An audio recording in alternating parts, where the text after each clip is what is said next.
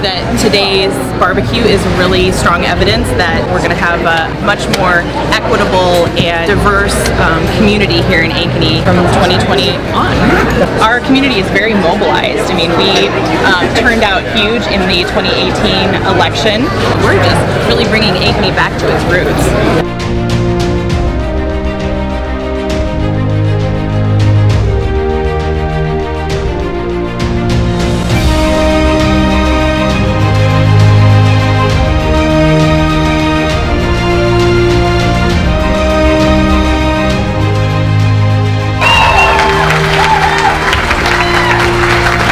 Governed with integrity, okay? A responsible nation would have invested in our teachers, right, who are struggling with so many more burdens.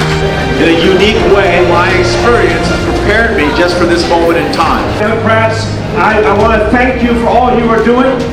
You guys had an amazing 2018. Look at your neighbor, congratulate your neighbor, give everyone a round of applause for that great success.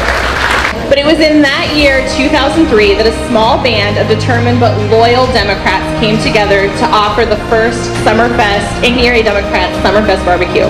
And they had a vision for an organization that would help establish equal representation in our city, our county, our state, federal government.